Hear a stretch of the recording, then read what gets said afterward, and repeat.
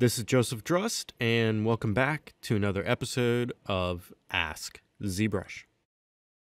So we had a question sent in asking, when loading a custom brush, Sculptris Pro mode disables. How can I fix this? So to start off, I just have ZBrush loaded up, and I just have a polysphere object here loaded in. And the question is asking about loading a custom brush, and when you load that custom brush, Sculptris Pro mode becomes disabled.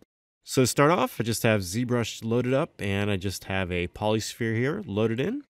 And you can see, currently I have the standard brush selected. I do have the Sculptris Pro mode active. So if I come across my model and click and drag here, you're going to see that I'm able to sculpt into the surface of that model.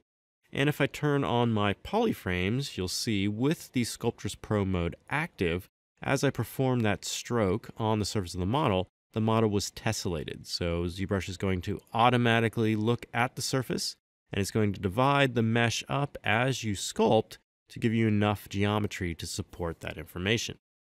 Now the question is asking about loading a custom brush in, and when you load that custom brush, the Sculptris mode button up here will become disabled. So as an example of this, I'm now just going to load in a custom brush. So I'm going to go to the brush palette up here, just open this up, and then I'm going to click this load brush icon here. And in here, I just have a custom brush, so a standard lazy brush that I've created. I'm just going to select that and click open. And now, coming back to ZBrush, you can see I have that brush selected, but you'll notice that the Sculptris Pro option here has been disabled, so it's totally grayed out.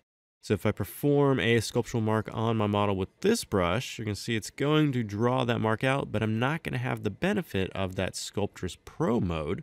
So you can see the stroke is being drawn out in this faceted mode, and that's just because I do not have enough topology on the surface of that model to support that stroke. So when I loaded this brush in, why did the Sculptris Pro mode button become disabled? So I can come up here and try to turn it off and on. Let's say I go back to that standard brush, still working there, but if I go to that custom brush, it's currently not going to allow me to use this brush with Sculptris Pro. So the reason for this is that you probably have a brush auto masking modifier turned on. So if I go to the brush palette up here and open this up, and then go to the auto masking area, in here you have a bunch of auto masking features you can apply to your brush. Now a lot of these features in here will not work with Sculptris Pro, so if any of them are active, Sculptris Pro will be disabled.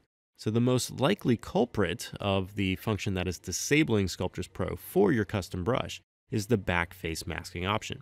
So Sculptris Pro will not work with Backface Masking.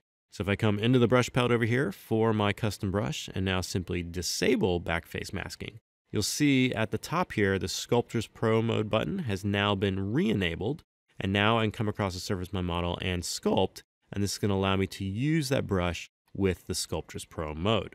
So once again, if you load a custom brush and the Sculptris Pro option becomes disabled, make sure you don't have any brush auto masking turned on. So go to your brush palette, go to the auto masking area, and Mask by Polygroups will disable Sculptris Pro, along with Backface Masking, Color Mask, and also Topological. So these auto masking functions will not be able to be used with Sculptris Pro, so just make sure they're turned off, and then your Sculptris Pro functionality will return back to normal. So if you have any other questions related to ZBrush pipelines or processes, please use the hashtag AskZBrush on Twitter. Happy ZBrushing!